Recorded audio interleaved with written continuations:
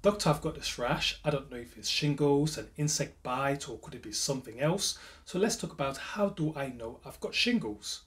Shingles is caused by the varicella-zoster virus known as the VZV, which is the same virus that causes chickenpox. What happens is, as you know, when you have chickenpox, you get all these rashes over the body. These rashes disappear over time, but the virus stays within the body. It remains dormant, as in it falls asleep, and then settles within the root nerves, otherwise known as the dorsal ganglion. So they can stay dormant for many years undisturbed until maybe you're feeling stressed, you're ill, your immune system is run down, or you do have a compromised immune system. For example, you might be on a treatment such as chemotherapy, or you're taking several medications that might compromise your immune system. So what happens? The virus gets reactivated. So therefore, you cannot have shingles if you do not have a history of chickenpox.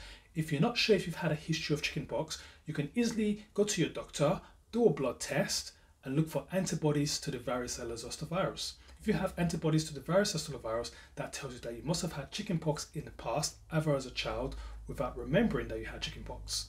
So remember, you cannot have shingles if you do not have a history of chickenpox.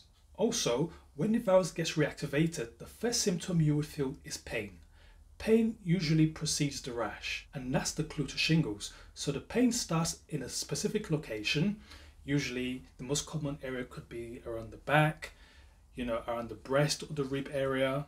You might also have it on the face or on the forehead, and usually it's unilateral, usually appears on one side of the body. So you get this pain, or you might get this burning, tingling sensation. Then 2 to 3 days later, the rash appears.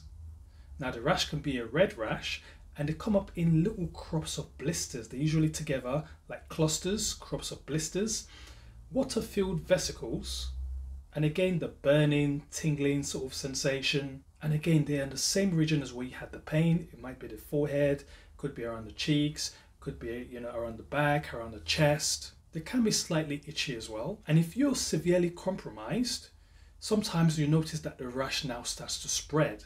The pain becomes more severe. And 2 to 3 days later, the vesicles then erupt and they begin to crust.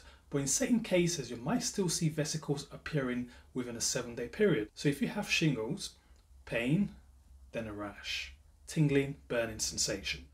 Now I hope you understood this video. Please feel free to share, like and subscribe.